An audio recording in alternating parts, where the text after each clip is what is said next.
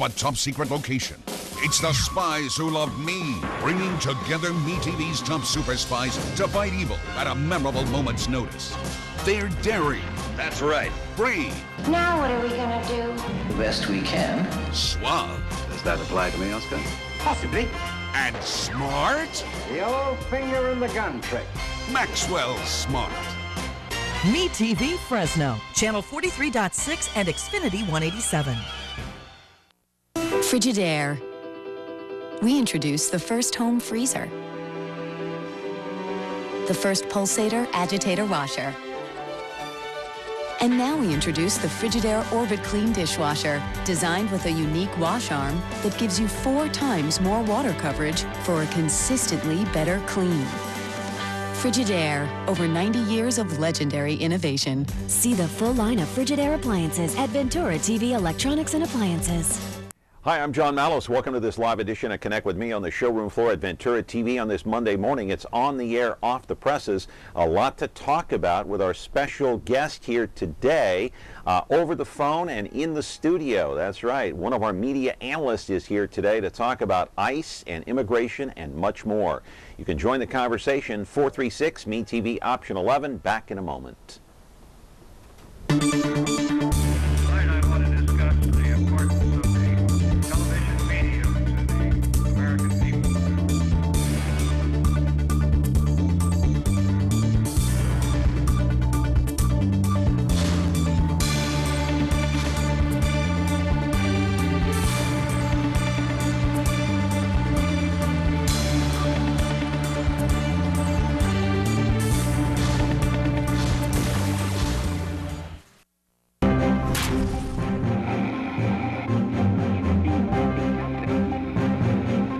Back here on the program on a Monday morning, it's on the air, off the presses. We'll have somebody from the Business Journal in here, our usual guest, our media analyst. Hope you had a great weekend.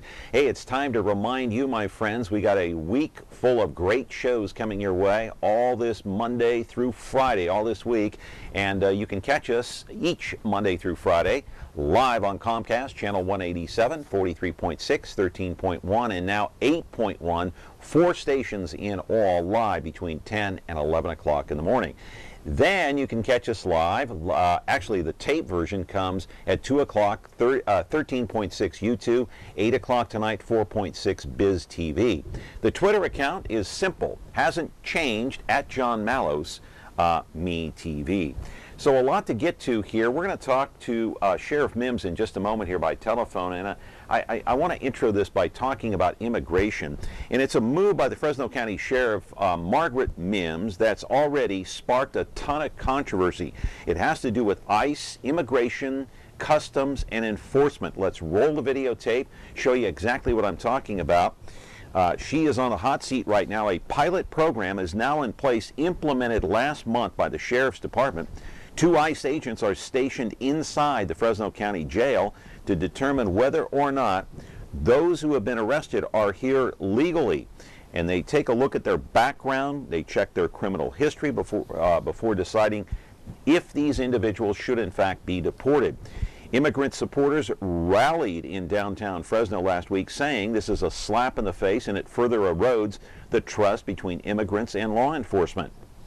On the flip side, Mims says this has no effect on those immigrants who are here legally and they are not committing crimes. In other words, if you're here working, you keep your nose clean, you got nothing to worry about.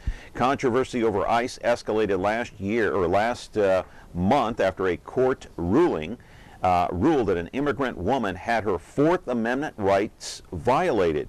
And the issue was brought to light again last month when a San Francisco woman was murdered along Pier 14, allegedly shot by an undocumented immigrant who had been deported 5 times. Now, local authorities are supposed to report to the feds, in this case ICE, when it comes to illegals, but San Francisco is one of those cities, one of those so-called safe haven cities.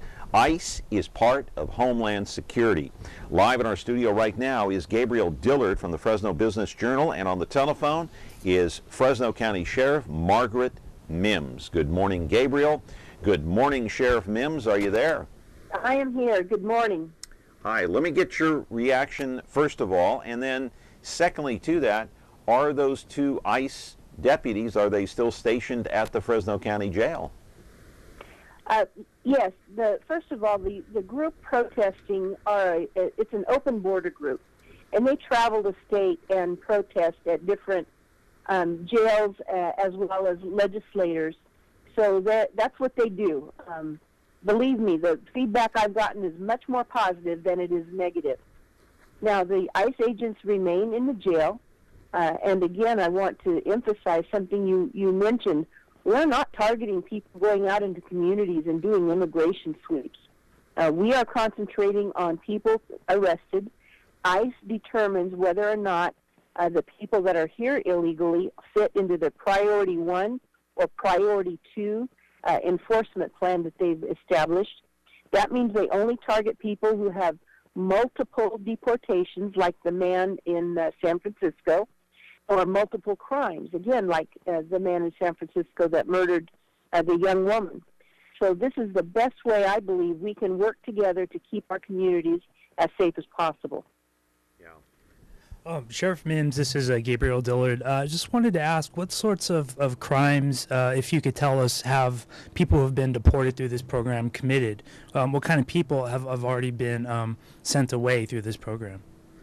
Sure. The Priority 1 and Priority 2 are people that belong to either a terrorist group, criminal street gangs, have committed significant felonies. That's the Priority 1. The Priority 2s are if they've committed or been convicted of 3 or more significant misdemeanors or have been deported numerous times. That's their standards. Yeah, much like the suspect, of course, in San Francisco, he was deported 5 times.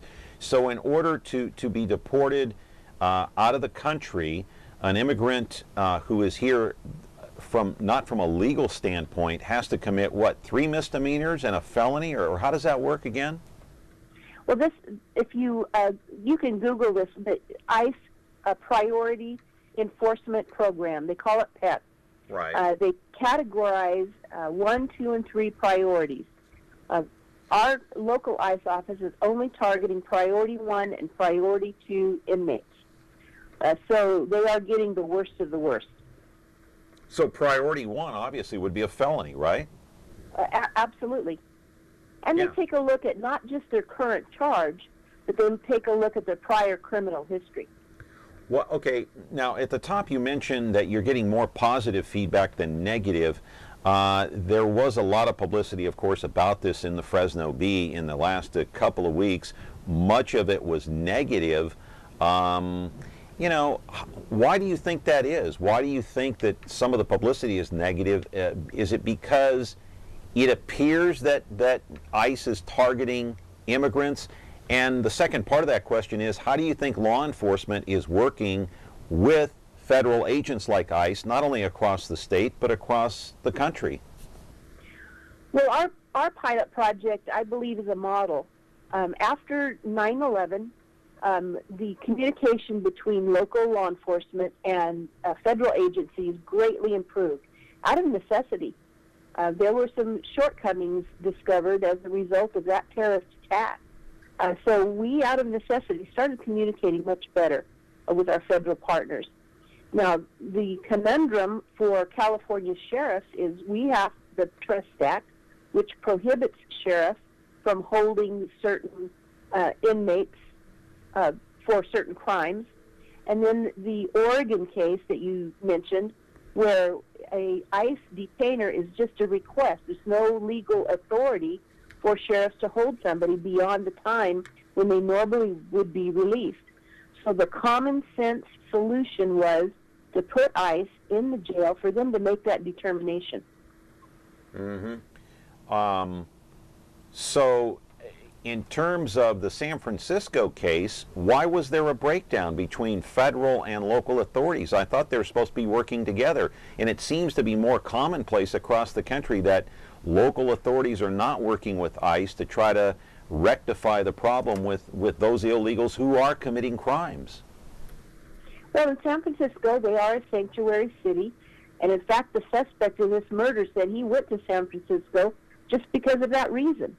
And I believe that, no other country in the world would allow people from somewhere else to come here, commit crimes, and stay here. And we shouldn't either. Sheriff Mims, I have a question. But what happens to those folks who are they're booked into the county jail? Maybe their legal status is unknown. Does ICE check everybody whose status is unknown? And even if they don't have that violent background, what happens to them? Is there still a case that's maybe they're not immediately deported, but is there a case initiated at that point? My question to ICE is, how do you avoid, the profiling issue? And they said they check everybody, and when they came in, they do, in fact, check everybody.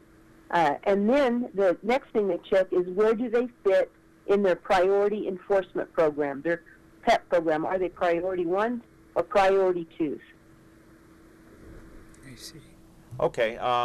You mentioned the case last year that took place in Oregon.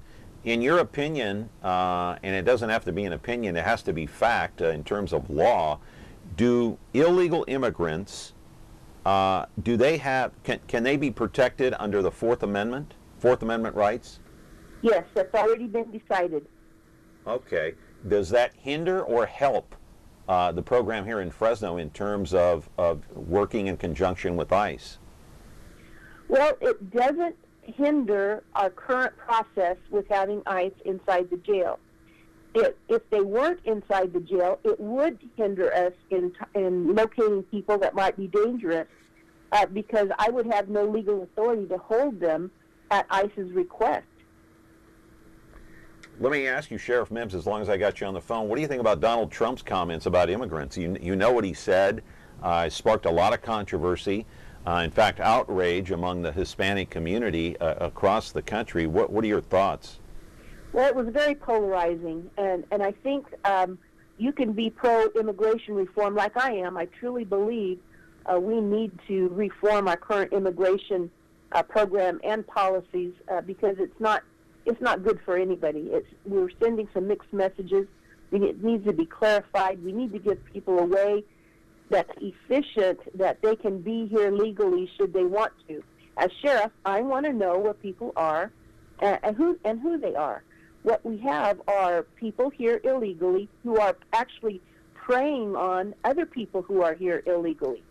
And those folks that are here working very hard, trying to earn a living, not committing crimes, we need to figure out a way to give them some kind of status so that they're not afraid of law enforcement.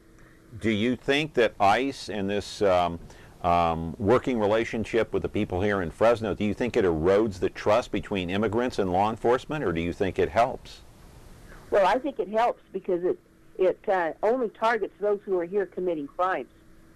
Yeah. So, again, the message, and I've done several interviews with Spanish TV saying we do not target victims of crime. We have to encourage people to report because, again, they are being preyed upon by other people who are here illegally and will threaten them using their status. If you report, we will tell ICE that you're here illegally. Sheriff, have there been any incidents here in Fresno County that you're aware of that might have been prevented if had this pilot program been in place before? We know that we've had multiple bookings of individuals that have committed crimes multiple times. I don't have those names with me, but we do have people that we've rearrested. Yeah. Any deportations recently? Well, that's a good question for ICE because they do what they do. There's many databases that they have access to that we don't.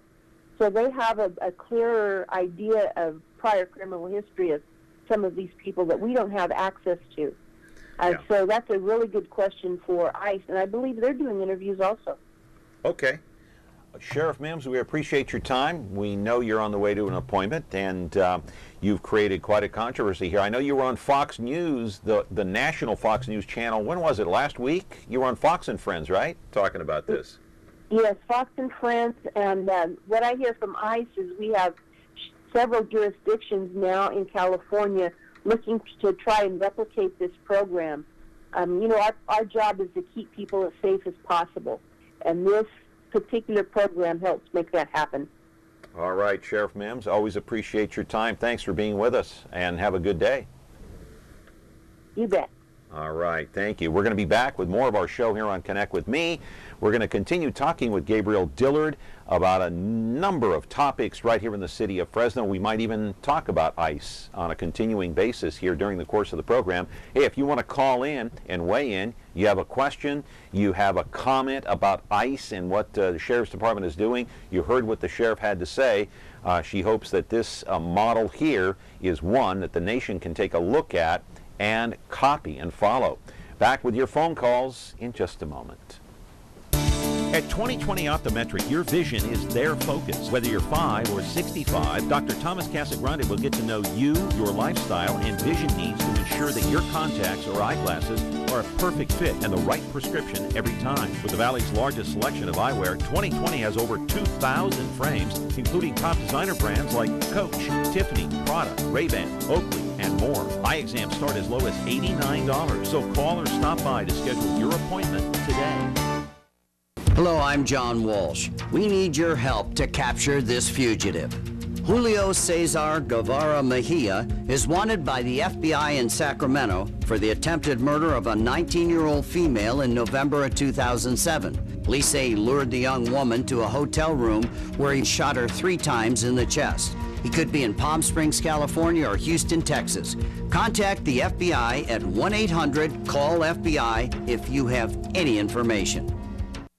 We're back here on the program talking about ICE and talking about immigration, talking about Sheriff Margaret Mims, and a lot more to get to besides that topic here today with Gabriel Dillard. Glad you're here on a Monday morning. How are you? Oh, I'm great. Thank you for having me, John. Hey, I appreciate it. What did you think of Margaret Mims and her comments? I think it's great that she had the time to call in and discuss something that's obviously hit a nerve in the community. Personally, I don't think anybody should be on the streets who has a background of violent crime. But I could understand the controversy of the program too.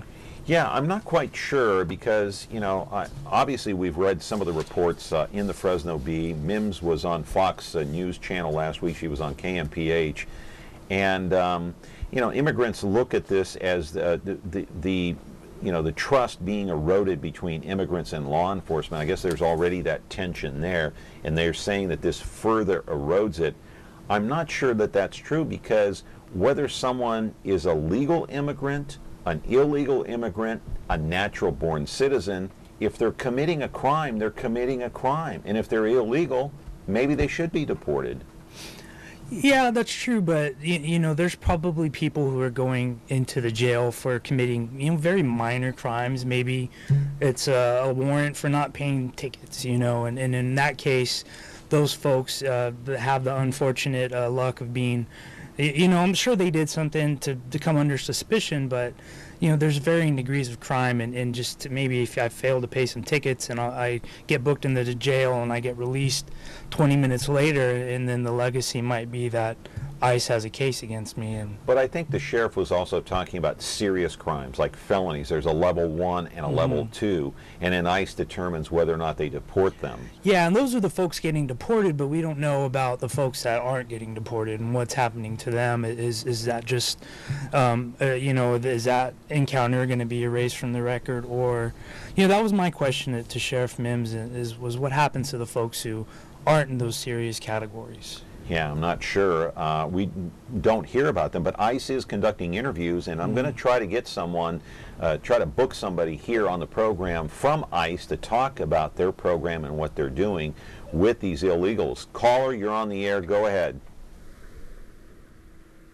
Caller? Let me direct that question to Gabriel. Yeah, to Gabriel.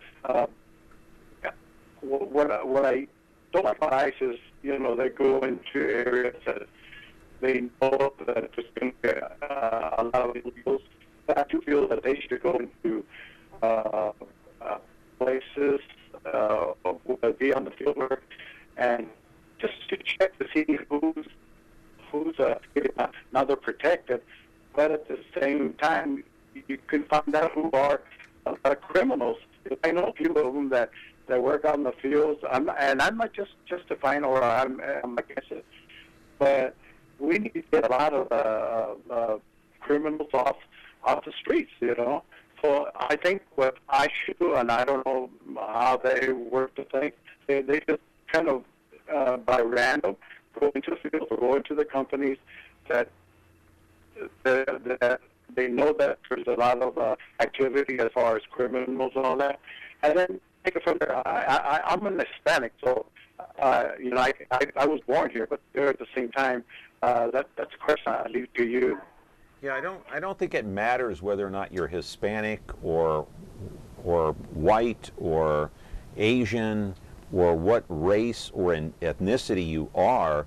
I think it matters whether or not these people are committing crimes. And if ICE's job is that when someone is arrested, she has 2 ICE officers stationed at the jail.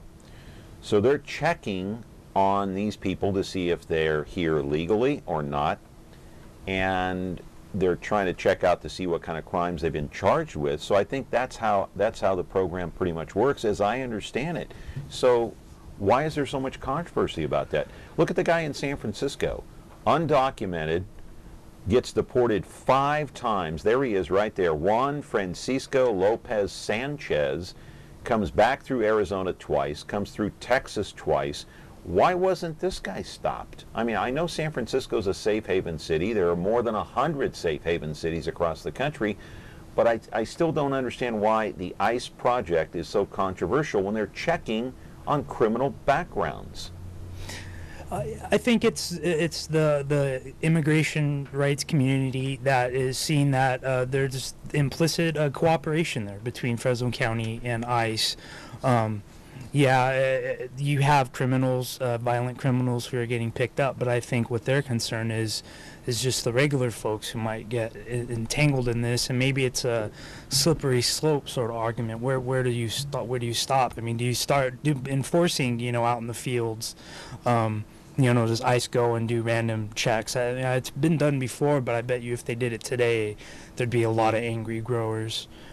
Yeah, in this particular case, they're not out in the fields. They're in a jail, specifically where people are, you know, fingerprinted. They're booked for crimes they've been charged with, not necessarily convicted of. And so, you know, they're not out in the fields like checking on people's status or papers or anything like that. That's not happening here in the Central Valley. Yeah, but you know, maybe their concern is where does it stop? I mean, that's what your caller suggested, is maybe that I should do that sort of thing. And you know, I don't know. I see both sides of it. You know, it's hard to have sympathy for people who get arrested and are put in jail. Right. But you know, like you mentioned, they haven't been convicted of crimes. It's just suspicion. Exactly. We're going to talk more about this. 436-ME-TV, option 11. If you want to call in and weigh in, today's program is sponsored by Dr. Thomas Casagrande. He's the owner of 2020 Optometrics, located out there at Shaw and Blackstone. We're back in just a moment. At 2020 Optometric, your vision is their focus. Whether you're 5 or 65, Dr. Thomas Casagrande will get to know you, your lifestyle, and vision needs to ensure that your contacts or eyeglasses are a perfect fit and the right prescription every time. With the Valley's largest selection of eyewear, 2020 has over 2,000 frames, including top designer brands like Coach, Tiffany, Prada, Ray-Ban, Oakley, and more. Eye exams start as low as $89, so call or stop by to schedule your appointment today. Want to create something extraordinary?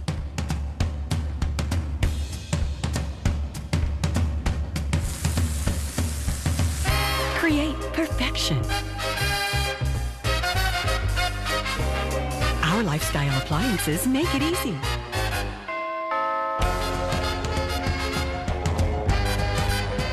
KitchenAid, Ventura TV appliance, and you, when only the best will do. The Ballad of Andy and Barney.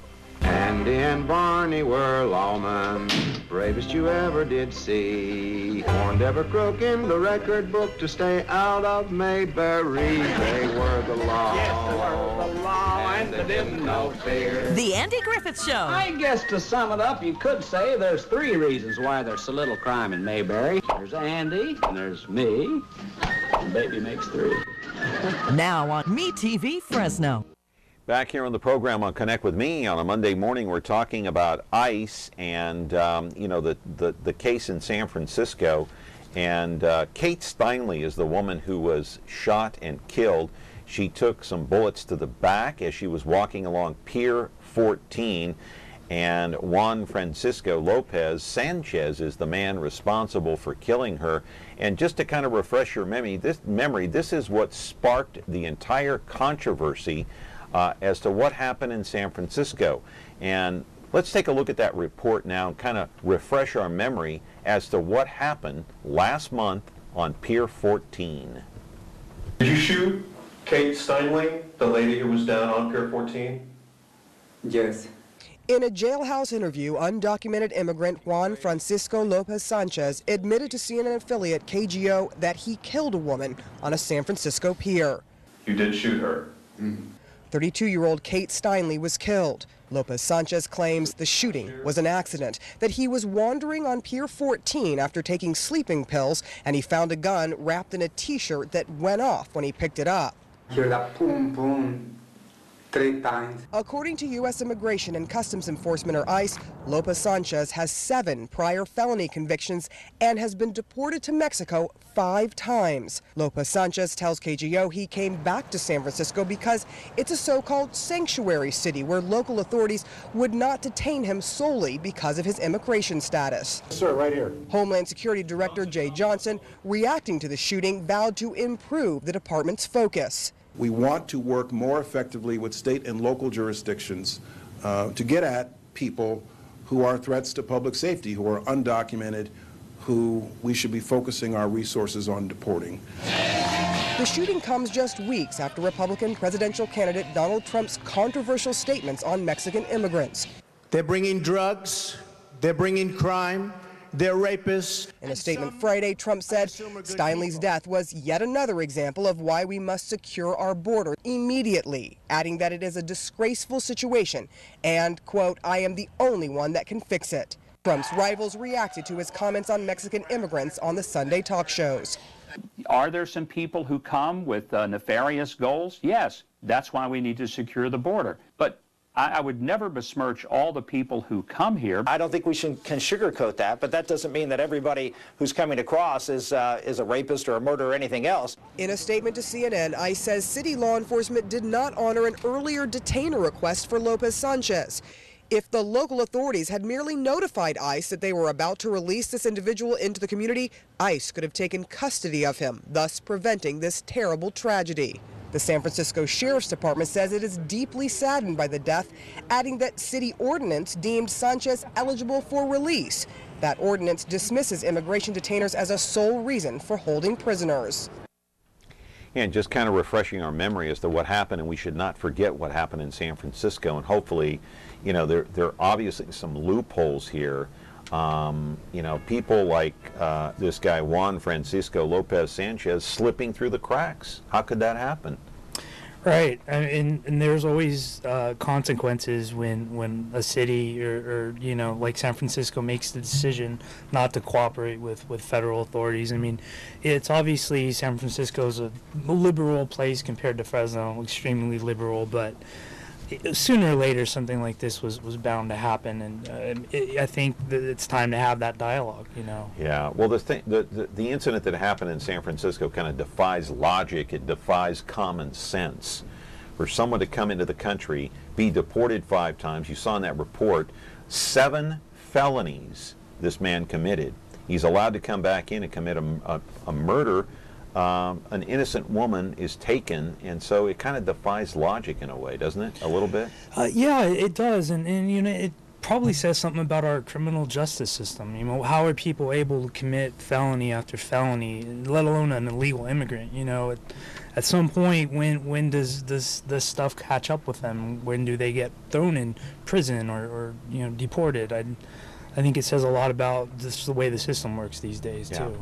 Hey, we're going to move on to another topic here, and I want to talk about the Confederate flag. Let's roll a videotape from South Carolina. This took place a few weeks ago when the flag came down, and then you know what happened here in the city of Fresno, Gabe. There was the ceremony that took place in South Carolina. The flag had flown in front of the State House there more than 50 years. It finally came down. There was a woman there in South Carolina that prior to this ceremony, she actually climbed the flagpole herself and took it down. And kind of a random act there. You know, this issue traveled all the way to Fresno in the city council, and so they banned the sale of the flag or flying the flag at City Hall and government property. The question I have is, okay, the city council did this, but aren't there more pressing issues than the Confederate flag in Fresno? Are you kidding? Yeah, there's definitely more going on in the city. I think a lot of people reacted that way. I'm sure most people would agree that any sort of symbol that people see as being representing racism should not be glorified, especially in a place like here where there's really no sort of heritage there.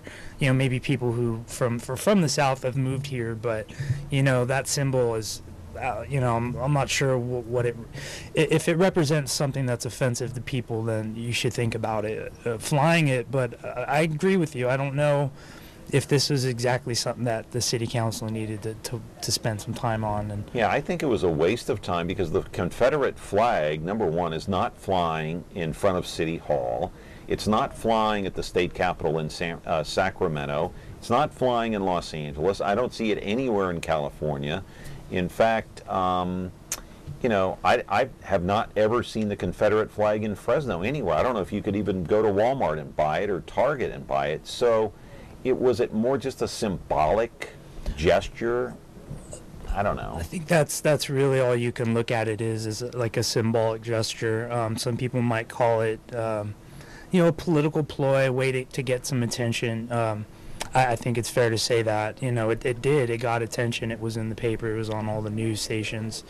It sets off, you know, some issues with the city. You know, there's the Civil War reenactment at Kearney Park, and that's a county property, but I'm sure that the Confederate flag flies during that event just to honor kind of the historical accuracy. So what would happen if somebody wanted to do such an event at the city? Right. How is this a measure on stable ground constitutionally?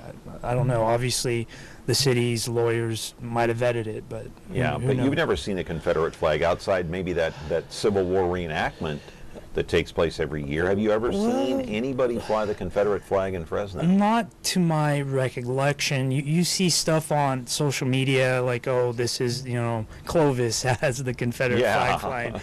Or a swastika or whatever in Clovis. Yeah, you see that on social media. Yeah, and I think people, you know, choose to fly that symbol, and, you know, for whatever reason they do it. Maybe it's just to get a rise out of folks. I don't know. But you see it, you know. I wouldn't say it's out of sight in public, but I've never seen the city. You know, when has the city ever sold a Confederate flag? It never, and it's never flown in front of City Hall, and it never will. Yeah. We're not the South, and so I don't know. A lot of wasted ink by the Fresno Bee, a lot of publicity on this story, and maybe even the city council. Who knows? You know, wasted some precious time. But I don't know. That's just. I mean, that's up for debate, right? 436-MeTV, option 11. We're going to come back after this brief timeout. After this word from Thomas Casagrande, our sponsor today here on the program. Hello, I'm John Walsh. We need your help to capture this fugitive. Francisco Molina Nieve has been on the run since March 2008. The police and the FBI need your help tracking this coward down. He's wanted for brutally beating his girlfriend and for the use of a firearm. He has 3 freckles and a crescent shape under his right eye. Call the Colorado FBI at 303-629-7171 if you know where he's hiding.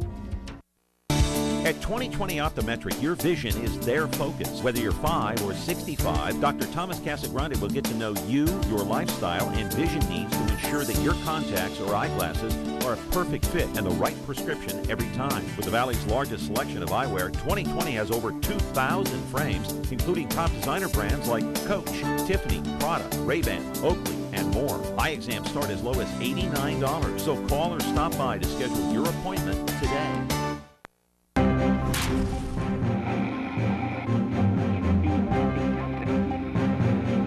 Yeah, and here's the other question I have as far as the Confederate flag is concerned. We're just talking here on the set about Lee Brand and Steve Brandow abstaining from the vote on the Confederate flag.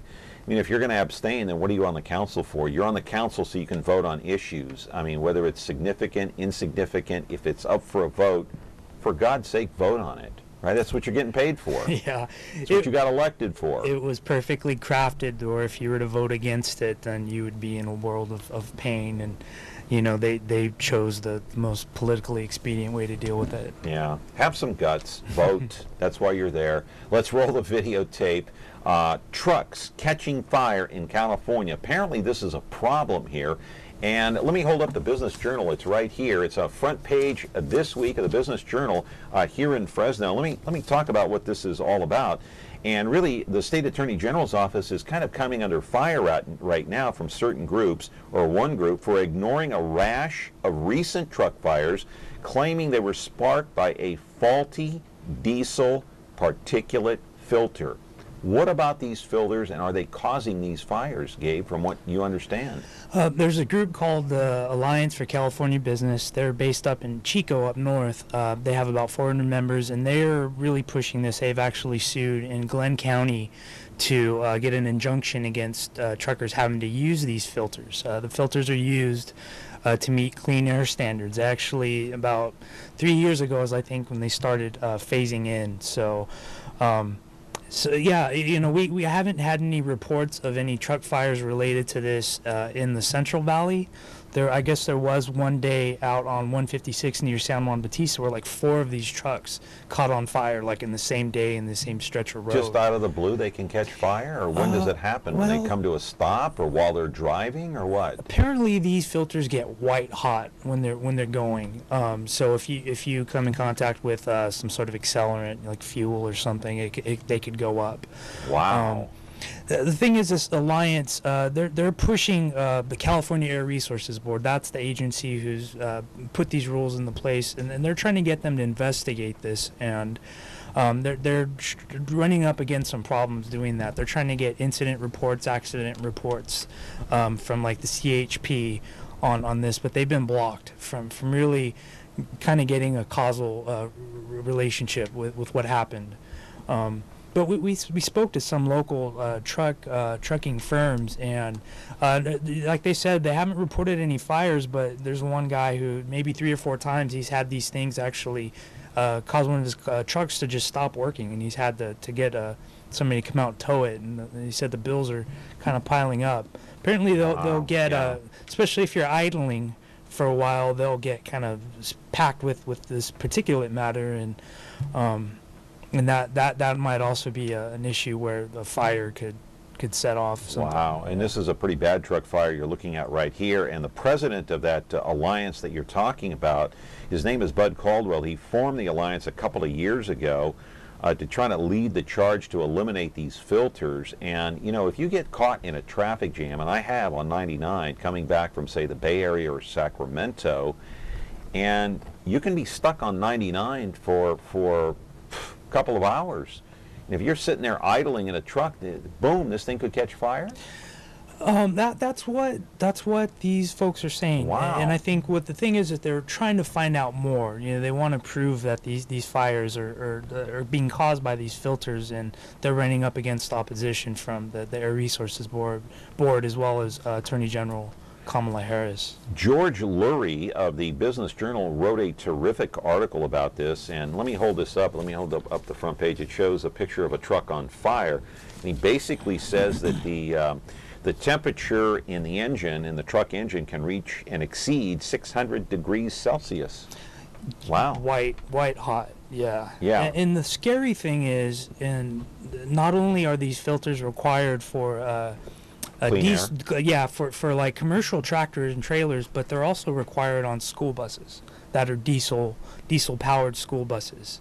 I don't know if school buses are kind of running under the conditions that your long haul trucker would, but you know there's plenty of reasons to look into this. I don't know if there's been any injuries that the alliance didn't make it clear if there's any major injuries, and God forbid that there ever is, but hopefully it won't it won't take that in order to take a closer look. Well, in the article, George Lurie alludes to that many truckers have described being stuck on the side of the highway, having to take their trucks out of service. And in Caldwell, the head of this alliance here says that, or at least he claims that at least 31 truck fires, all directing and pointing the finger toward the filters in the last 18 months. 31 trucks have gone up in flames. Yeah, those are startling numbers. And when the Alliance went to a judge up north to get an injunction, the judge decided not to do away with the filter requirement. But he did say that some of these things are kind of concerning with the safety of these filters. So I think it'll warrant. Is this going to end up in court again?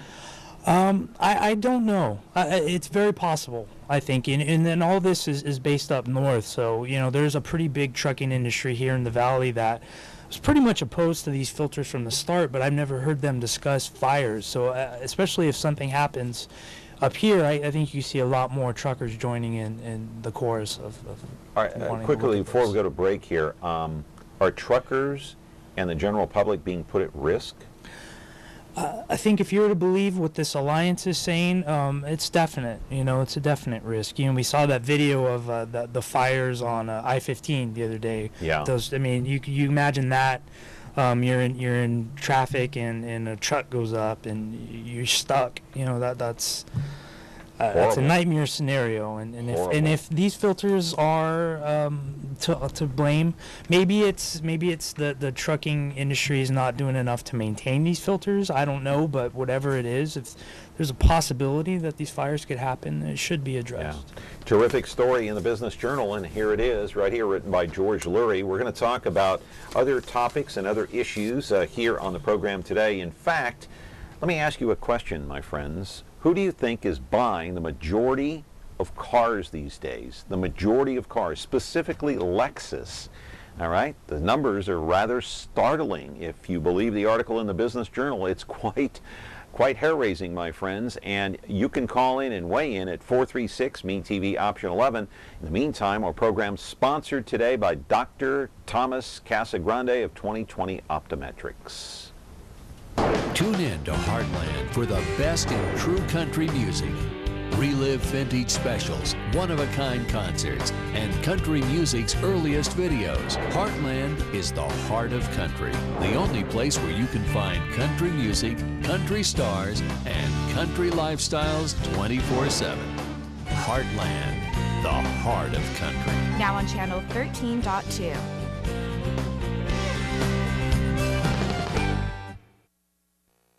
At 2020 Optometric, your vision is their focus. Whether you're 5 or 65, Dr. Thomas Casagrande will get to know you, your lifestyle, and vision needs to ensure that your contacts or eyeglasses are a perfect fit and the right prescription every time. With the Valley's largest selection of eyewear, 2020 has over 2,000 frames, including top designer brands like Coach, Tiffany, Prada, Ray-Ban, Oakley, and more. Eye exams start as low as $89, so call or stop by to schedule your appointment today. Back here on the program, my friends, I want to roll the videotape, and let's roll the tape from Fresno Lexus, because, we're going to talk a little bit today about Lexus and that Fresno dealership out there in North Fresno. It's out near Palm and Herndon, and the general manager out there, Karen Myers, says that women are more likely to respond to extra effort and remember how they're treated. She's talking about car buying, and can you believe that 68% of all new cars accounted for are purchased by women? Women, Gabe. Yeah, it's a changing world, and consumers are led by women. Most of the time, maybe women are making the purchasing decisions in the house. Maybe they're making all the money. Yeah, maybe they're making all the money. And there's still the women not making as much as men, but right. It's definitely happening. I think another statistic was by like 2020, 2/3 of all consumer wealth will be in the hands of women, which it'll change. There's nothing wrong with that. I'm not saying there's anything wrong with that. I just found that number to be kind of startling. And it also goes down to say that, you know, by 2025, the information firm predicts, this information firm that was quoted here in the Business Journal says that women will hold 66% of all consumer wealth, which you just mentioned just a moment ago. But is this 68% limited to Lexus, or does that include all cars across the board? I believe that's all cars across the board. Karen Meyer said specifically for the Fresno Lexus dealership that 49% of buyers are women, which is pretty much an even split. And, you know, traditionally you would assume that it was kind of more of a man's domain to buy a car, kick the tires sort of thing. But you know, it's a changing world, and that's part of why Lexus is training their folks to better deal with women customers. Yeah, the article says here, which I think you alluded to already, in 2013, women accounted for 49% of all new Lexus purchases at the Fresno dealership. So if you go out there to Fresno Lexus, not only is the general manager a female, the people buying cars are females too. Now, how is it? I know you're married. What's going on there in your household? Well, you know, my wife definitely makes a good amount of those decisions. We actually just bought a car, and I could say it was kind of a compromise between the both of us. But you know, I would never, I couldn't think of making a huge kind of fiscal decision like that in the household without at least consulting my wife. And yeah, maybe that's just how it is. Maybe there's just more, like, you know, women who maybe aren't married but that are making those decisions. I think it's just across the board. Right, and the thing that I should mention here is that, you know, none of these cars are cheap. Oh, no. You know, you go to Toyota and you can get a low-end Toyota probably in the low to mid 20s. Okay, but you go into you're talking about Lexus, you're talking about mid 30s and up. Yeah, those are talking 35,000 and up. Those are luxury cars. I mean, that's definitely a different demographic than what's normal. Right. But it sounds like across all demographics, more and more women are making those calls. Yeah, and I don't know how many people, it'd be great to get the breakdown from Lexus, how many people are actually leasing as opposed to buying. That's true, yeah. I don't know. And I know that Lexus has also been kind of going after lower price points to get people kind of onto the lot. BMW, Mercedes kind of doing a little bit of the same thing. So they're reaching out, you know, to maybe people who wouldn't normally think they could afford that sort of car, as well as women. Who is Lexus competing against in terms of market? Well, I'd have to imagine is just any luxury Beamer? car. Would it be Beamer? BMW. They're kind of equivalent, right? I'd say so, yeah. You know, we have a luxury car list, and, you know, Jaguars on there. You know, it's kind of limited what you could buy here in the Valley as far as dealerships, but the low-end Mercedes too, I think, are selling right around the same. Yeah, I think they're trying to get like in the high 30s, maybe, is what their beginning price points are these days. Yeah. Maybe the middle. So you have all those competing dealerships too. You got, you know, BMW, you've got the Mercedes, you've got what did you mention? I forgot. Jaguar. Jaguar. Yeah.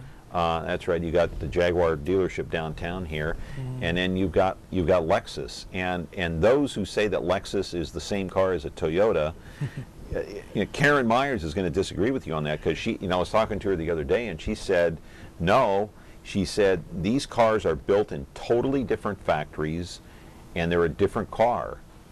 And, you know, they might be owned by the same company, but it's like buying a Volkswagen and, say, a Mercedes. It's a different animal altogether. So I don't know. Gabe. Yeah. I don't know. Yeah, and I think the lesson to take away is, because what happened is Lexus actually got selected for this pilot program to train their sales and service staff to deal with women customers.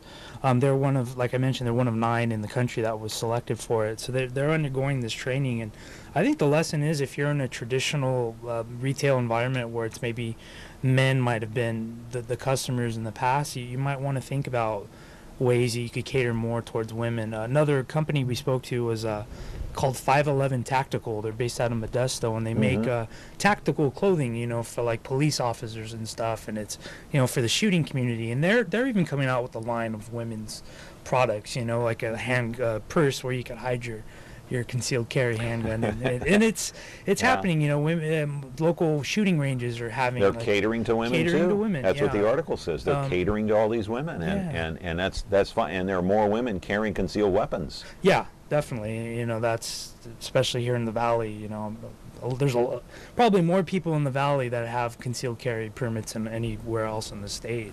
Yeah. But you got to imagine a lot of them are women. Yeah, it's amazing. So I want to know why. Maybe we'll talk about that when we come back. Why aren't men buying Lexus? I mean, it's a nice car. Well, you know, according to Karen, it's about half and half now. When men purchasing and women purchasing. Maybe Lexus is not a man's car. I don't know. I don't know. They're pretty darn nice. I'd be happy to own one if I could afford one. Yeah. Me too. I don't know. But anyway, we're talking with Gabriel Dillard. The Business Journal has two very nice articles today. This is the latest edition, talking about the truck fires, and also Fresno Lexus here at the bottom, below the fold, talking about how women making up 68% of all car sales. I would assume that's across the country. All right, back with our program, 436 MeTV Option 11. Dr. Thomas Casagrande is our sponsor today. Back in a moment. Whether you're 5 or 65, Dr. Thomas Casagrande will get to know you, your lifestyle, and vision needs to ensure that your contacts or eyeglasses are a perfect fit and the right prescription every time. With the Valley's largest selection of eyewear, 2020 has over 2,000 frames, including top designer brands like Coach, Tiffany, Prada, Ray-Ban, Oakley, and more. Eye exams start as low as $89, so call or stop by to schedule your appointment today. Ventura TV Appliance Center. We're the save energy, save time, save money place. The Energy Star qualified #1 rated high-efficiency Cabrio from Whirlpool Place. You heard right. Right now, save big on select Whirlpool Cabrio laundry pairs and pay no interest when paid in full within 6 months. At the hometown low price, think outside the big box place. Since 1951, Ventura TV Appliance Center. We're working hard to be your place.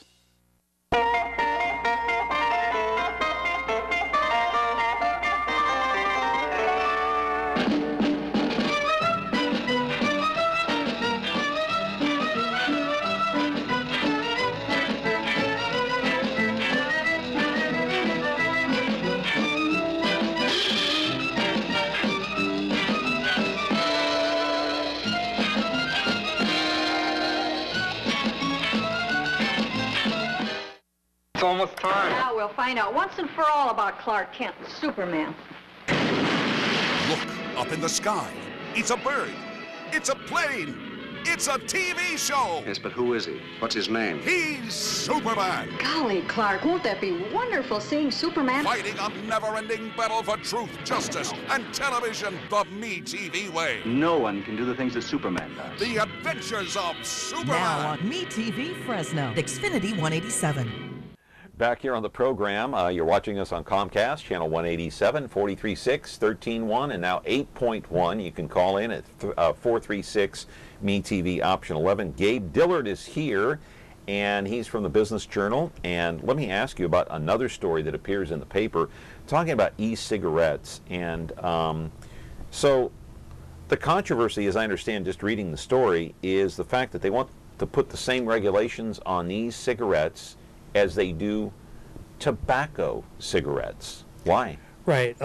Well, e-cigarettes, as they currently are, sold and used across the country, they're unregulated. Nobody's overseeing how they're made, so we're not sure what's inside. I thought they were harmless. They're not full of tobacco. Well, they have nicotine. A lot of them. There might be some that are non-nicotine, but I think they're non-tobacco. Right? Yeah, I thought tobacco was the enemy. No? Oh, right. There's chemicals in tobacco, but there's also chemicals in these. It's called e-juice. It's just liquid, and you're vaporizing it.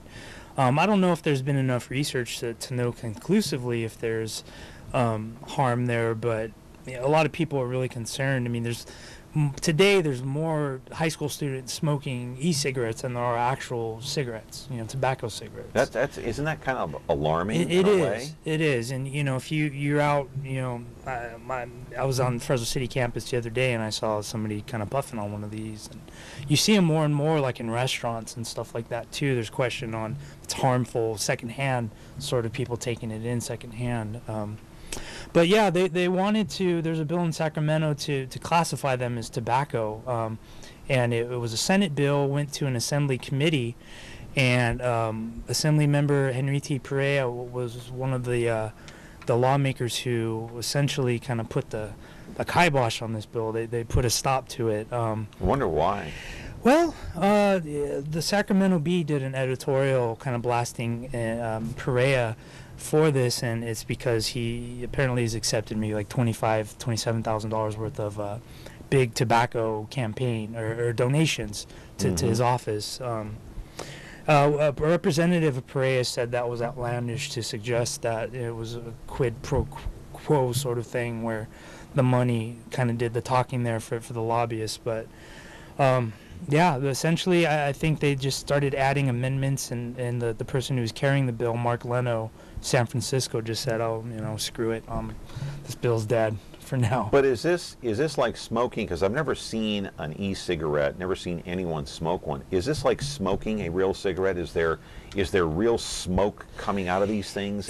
And can that smoke be just as harmful as a regular cigarette? There's questions on how harmful it is. It's not smoke. It's vapor. It's water vapor. But there's other things. There's nicotine in. There's nicotine in this stuff that you buy. You basically buy it in bottles and you fill up your e-cigarette and you puff on it. But apparently there's stuff that they ingredients and like antifreeze and stuff like that. The thing is, you don't know what's in this stuff. Yeah. Do you think there's going to be any backlash on Perea?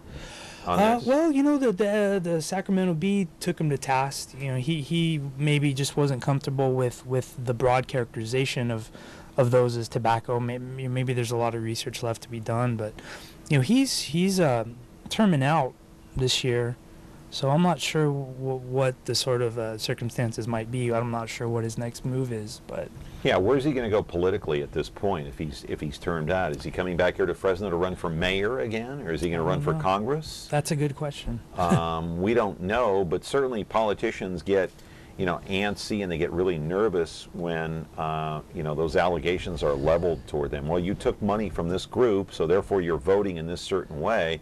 And those are the allegations against Henry T. at this point. And you know how, well, he has not been a guest on this program, but he appeared to be in that mayor's race quite a few years ago, really thin-skinned.